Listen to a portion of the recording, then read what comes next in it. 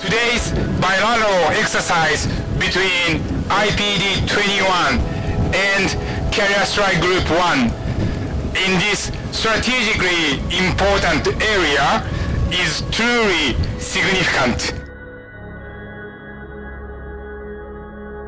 The JMSDF continues to strengthen relationships with the US Navy and like-minded partners in order to maintain maritime order for the realization of free and open Indo-Pacific.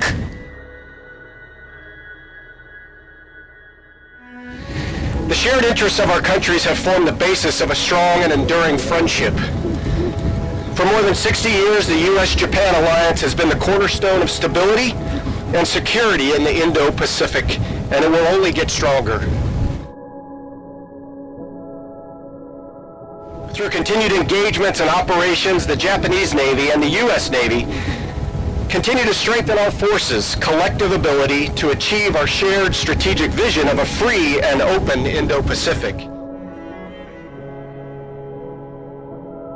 We are better when we fight together, and we look forward to strengthening this powerful alliance.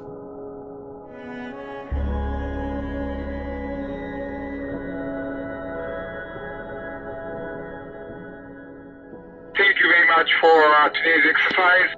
I thoroughly enjoyed the combined exercise with you in the South China Sea.